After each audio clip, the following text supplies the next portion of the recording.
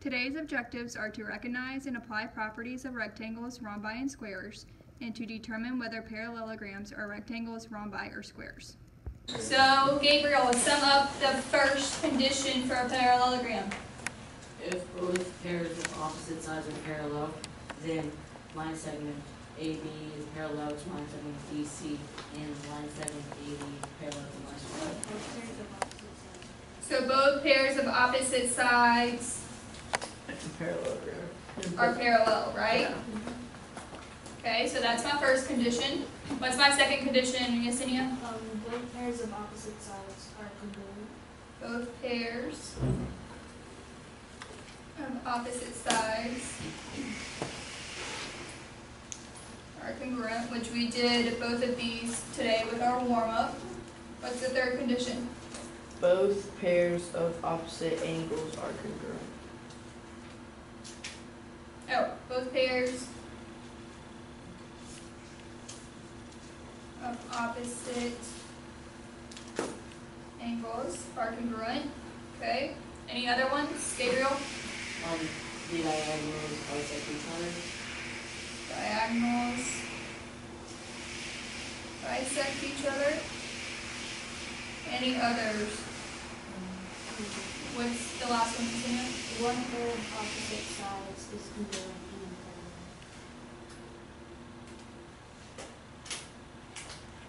parallel. Sides is congruent and parallel. Perfect. So, with that being said though, remember that this one pair has to be both congruent and parallel. It can't be one opposite side being parallel and then the other set of opposite sides being congruent. It has to be that one specific pair. And we know all of the properties for a parallelogram. So go ahead and check off the properties of a parallelogram. You may use your foldable. Okay, and then we'll talk about our properties of parallelogram, and then we'll introduce our next three quadrilaterals, your rectangle, rhombus, and square. What we're going to do today is we're going to explore rectangles, rhombi, and squares. Okay, so what I want you to do is I'm going to put up your partner. And CJ, you said you're confident in doing it by yourself, right?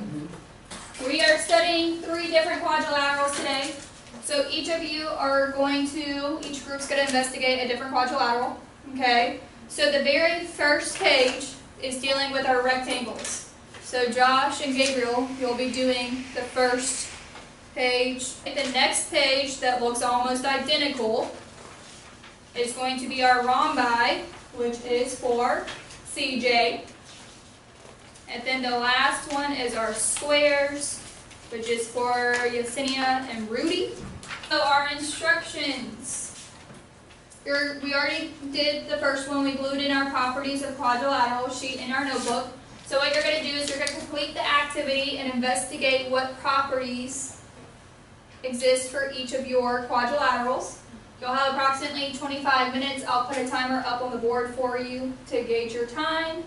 Then you're going to complete your chart from step 1 for your assigned quadrilateral. So you'll only do it for either a rectangle, rhombus, or square. Then you're going to present your findings to the class, complete our foldable, and then I have a practice worksheet for us to do. Any questions? What I did was I said that the slopes of that and that are opposite reciprocals, so that means they're perpendicular, and perpendicular lines create a 90-degree angle. So we're gonna have to use How do you do it? So we already do that. You find the distance between the only. Oh wait. So the Wait, so that you find the distance between, because then you find the distance between. So finding the distance between P and R, distance between S and Q. Yeah. Each of these is 90 degrees. If I were you, I would draw what you know on your picture to help you grasp how to prove your triangle experiments. And then each part is a diagonal. What do you mean you don't know? It's also short. Okay. So there we have two. What triangles are you? Okay, go to your. I know. We just proved that it's Four triangles. So that means the base. Okay, there's a lot of triangles. Right, but there's 4 small triangles, right? So that means No, there's 8. Yeah. zero. Okay. Yeah. Wait, yeah, I see it. So that means that this is. Okay, so and since how they're all can the I same prove isosceles triangle, whether or not then this all of diagonal them, bisects all the angle angles are Q? cubic to each other.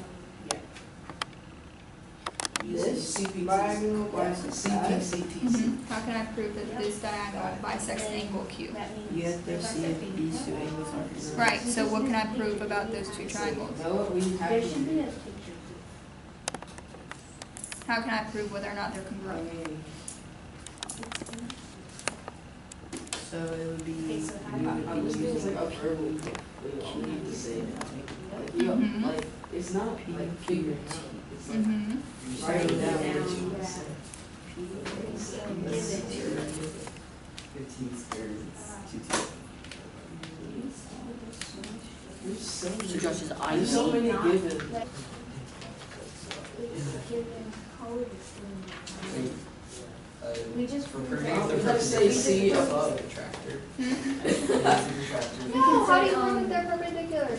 So, so all of this is No, given, right? how do you So know if it- we can just state Stop. that. Oh, they have different slopes. What do you mean Okay, different so slopes? we first found out that it was an isosceles. There you go. triangle, right? So that can be our second step. How do you know it's given? You will look at what you've proven. You showed that it is given based on your information. Is there anything that we can draw on there? What do we know about my So we diagonals? just put Say triangle what? EEA triangle. Okay, so what parts are congruent on my diagonal? Since they bisect each other and that they're Well, I mean, congruent really, we only to each have other, to then don't you know that do QT and PT are one of congruent? them, because we can use CPCTC. Since they bisect each other, so that's midpoint, and then they're congruent, but they part. Corresponding parts So- of congruent So then you know that triangles PT and are QT are congruent, right? Where's PT? So we have to state that. This is each the middle triangle is and congruent that. to the other. Yes. Is that all that's given, right? Okay. So is there anything No. else The that thing is, I don't know if That you prove need that to it's an use? isosceles triangle or that all triangles are triangles. are your diagonals what? Perpendicular or no? The isosceles Are they triangles perpendicular? I help got us no. prove that each. the Oh, wait, bases no, of I each should do are PT and congruent. RT. Since all of the triangles are the same triangle. No, that's all you need to know. I finally caught Every it. one of them is congruent to the other. And then you can say that PT. I don't think I need to. I don't know how we How to put write that it. to the sides. So how do you know those two triangles? No, they're not congruent. They would be, they're alternate interior, but they're not. Hey Josh, how do you know if those two triangles are like why is it not like P, Q, T, and S, T? It could be, we're just using it. Oh. Also, Is there isosceles? So can we just write all triangles are isosceles triangles? Alright. There's no further step, can I say that? There's Why is there nothing- no further step? I mean, because there's nothing that you can do any farther. Why?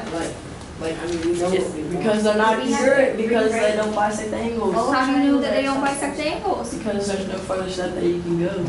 This is all Because I don't how, wanna and you have can't to do another say step. No, yes, you Why? can. Each one. You Because, can use the PT, If you can show me why, I don't know how to do that. you can't tell me right now why there's no further step. How do you know that there's no further step? Because, Because I've tried all of them, none of them work. You tried all of what? Like farther steps to prove the angles congruent through either like SSS, SSA, or no, it's not. SAS, AAS, and ASA. There's, you can't prove any you sides can't do that. or angles. Congruence. You can't do it? Not any farther. Okay, well then you just figured it out. So what would that be by? I don't think it's CTC, So right? be able to tell us why. so write down what you just told us. I We call remember. that two sides Oh, are I congruent. remember. Definition of isosceles triangle. So. And then make sure you fill it out your chart. Oh, so we cannot use ASS, so we cannot use those. Check We cannot use those. That's so long. It's pretty long. I know, like, we haven't dealt with, I saw some, like. Let's follow our triangle. in a while. Alright, so you need to go back in your packet and you're going to complete your table based on what they are telling you, okay? They're going to show you why or why not that is a characteristic of their quadrilateral. You ready? Yeah. So keep your table out, and we're going to go through this group by group. All right, Josh and Gabriel, come on up. Okay, guys. So we have rectangles, and now we're gonna share with y'all why we are correct. Okay. So. Okay. Cross out the words then. Cross out rectangle. So for the first column, which is number 1 on our chart, the opposite sides are parallel because we figured out the slopes of the opposite side. Yes, on the slopes. Yeah, we found the slopes of the opposite sides and they had the same slopes, so they're parallel. Okay. See, we know that opposite sides are congruent because we did the distance formula and of the opposite sides, and they're congruent, so that's correct. D. So since the slopes of the opposite sides are also reciprocals, meaning they're perpendicular lines are 90 degrees, which so they're congruent.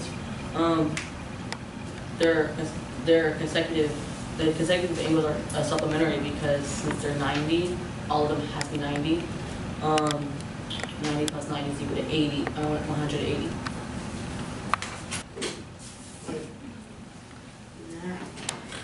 What do we notice about the properties between our parallelogram and our rectangle so far?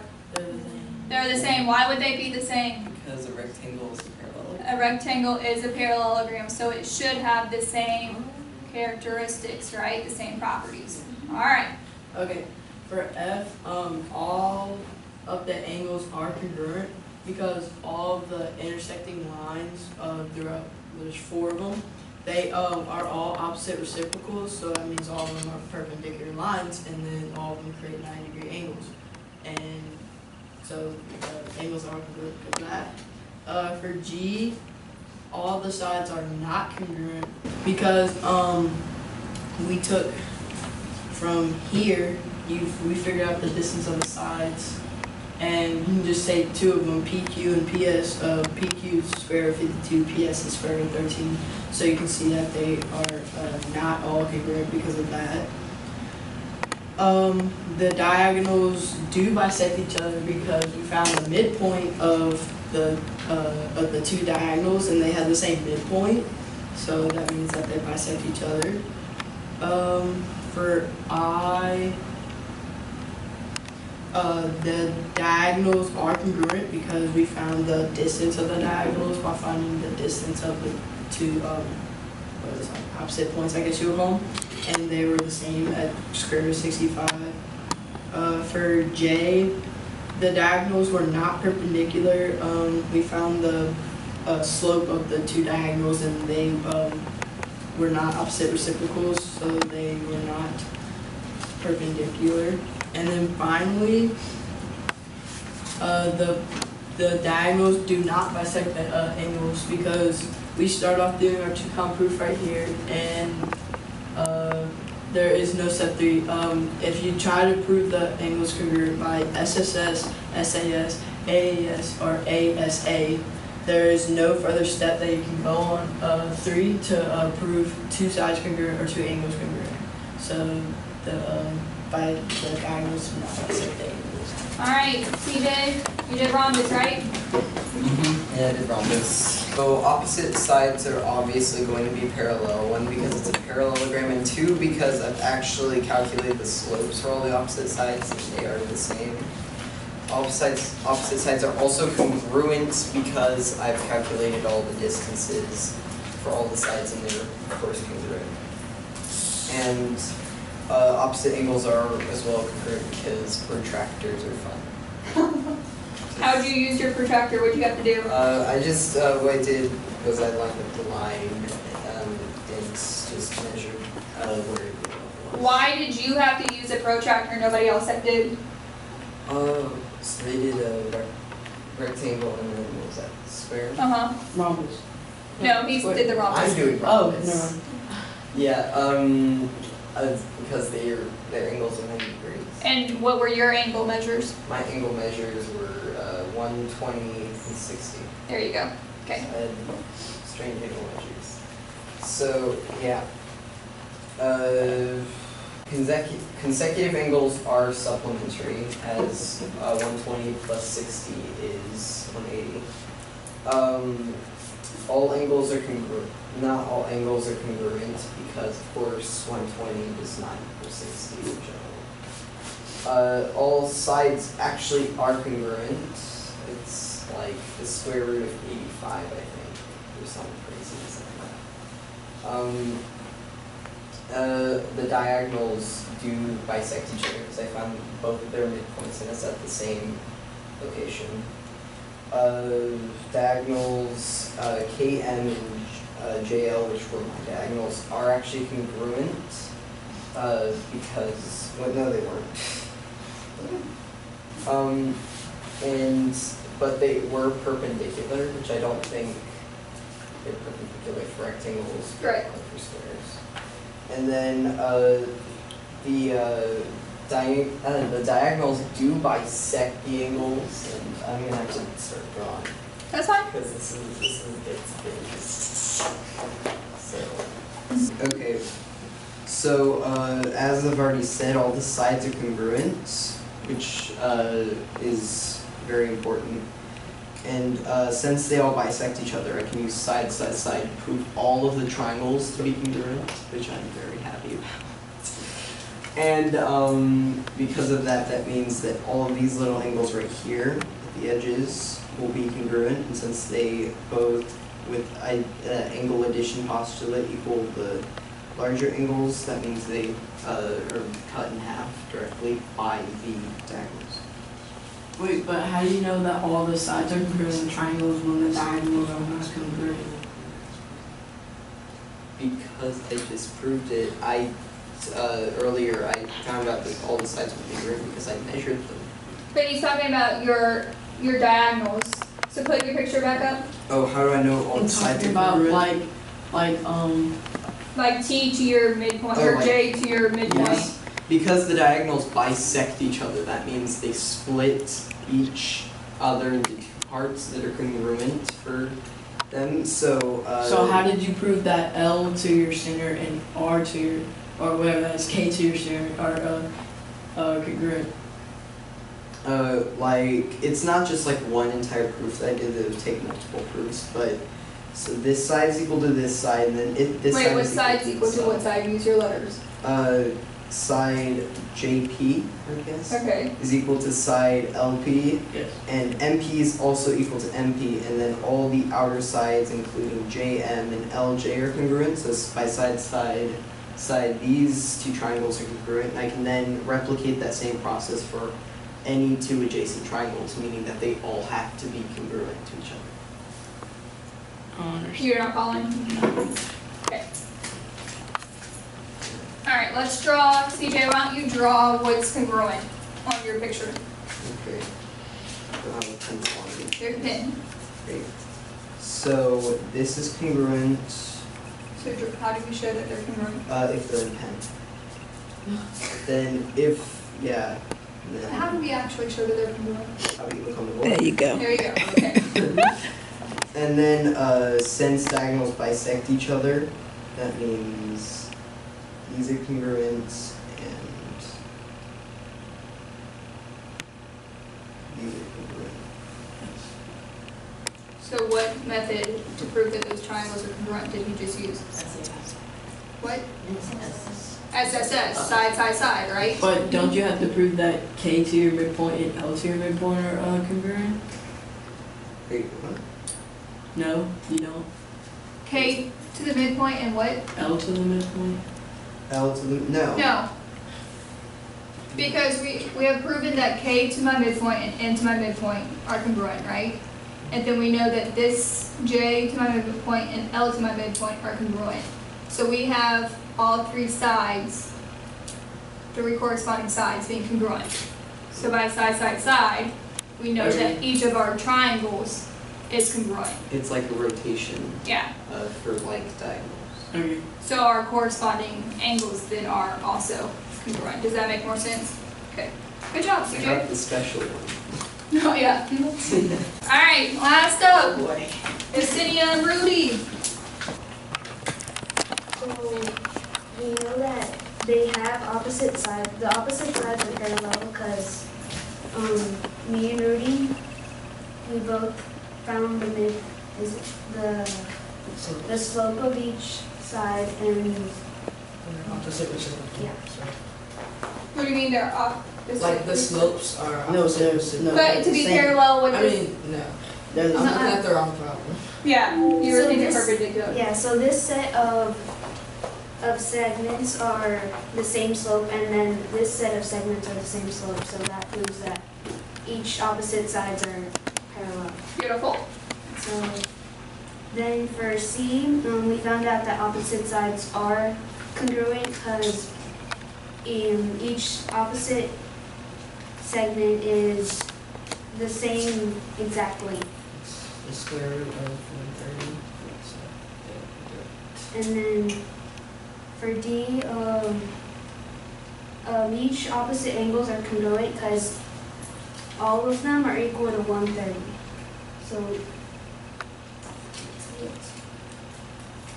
So each segment that we found the distance of is equal to 130.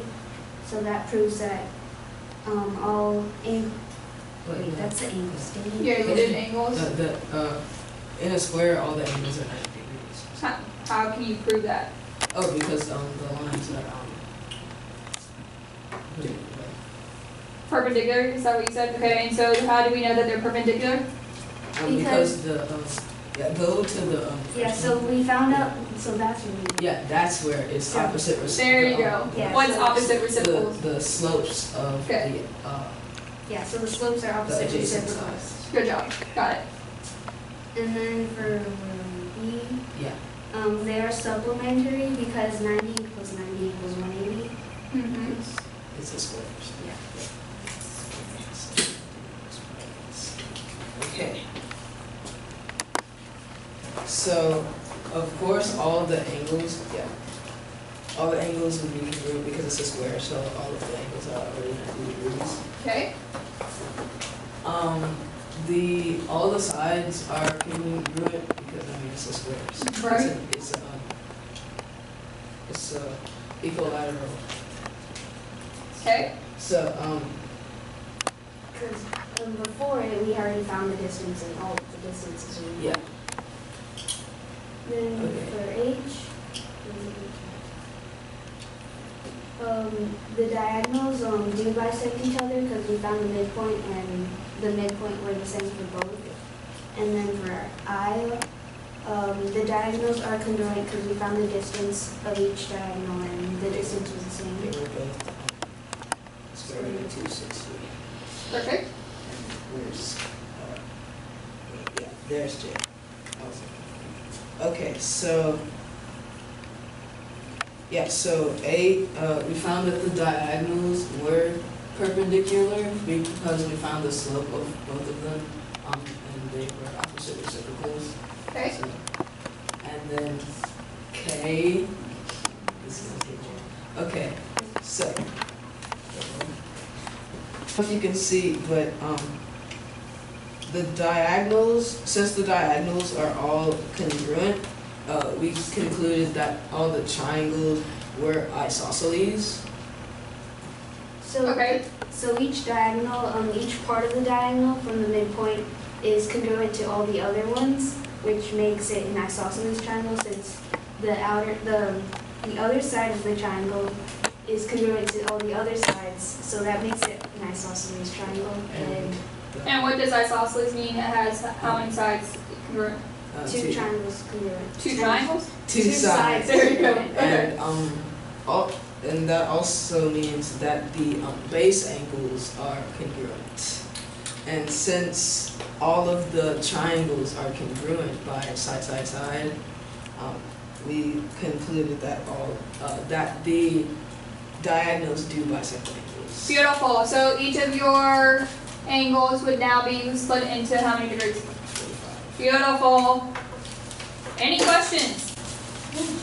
Okay, now looking at your table, we should notice that our rectangle, our rhombus, and our square do indeed have all the properties of a parallelogram, right? Okay. Now, a rectangle has how many extra properties? 2, 2. A rhombus has how many? 3. 3, right? But what do we notice about a square? Oh. It has all of them. Why do you think a square has all of them, Josh? Because it's like, almost you could say it's like a perfect figure. It has all, like it has, all congruent side lengths, congruent angles, and parallel opposite sides. Right, but what do we notice? Does the square have the same properties as a rectangle? Yes, because the square is a rectangle. Because a square is a rectangle, right? Does it have the same properties as a rhombus? No. Yeah, because the square is a rhombus. It has all of them. It does, right? It has all sides congruent, diagonals bisect each Wait. other. Oh yeah, that's right. I was thinking no, because the square doesn't have that it has all congruent sides and a rhombus does. I mean angles and a rhombus does. Right, but it has the properties of a rectangle and a rhombus, right? So if it is a square, then it's what? Parallelogram. It's a parallelogram, it's a Rectangle. and it's a rhombus. Do we see this? So a square would be the most specific way of naming your parallelogram, yes? The least specific would be to name it a parallelogram. So if it's a square, it's also what? Parallelogram, rectangle, and rhombus. There we go. It's a quadrilateral. If it's a quadrilateral. If it's a rhombus, then it's also a It's also a parallelogram and a It's- quadrilateral. it's also a parallelogram, right? And if it's a rectangle, it's also a parallelogram. Okay? Those are other ways to name. Yeah, so if I ask you for the most specific, if it contains all the properties of a rectangle and a rhombus, then it's going to be a square. Any questions? Alright. Wait, Yes. what is the least specific thing to say that's not in the graph and that you just Quadrilateral. Yes. Or even less Polygon? specific polygon, yeah. Yeah. Alright, any questions about what we did today? No. Alright, so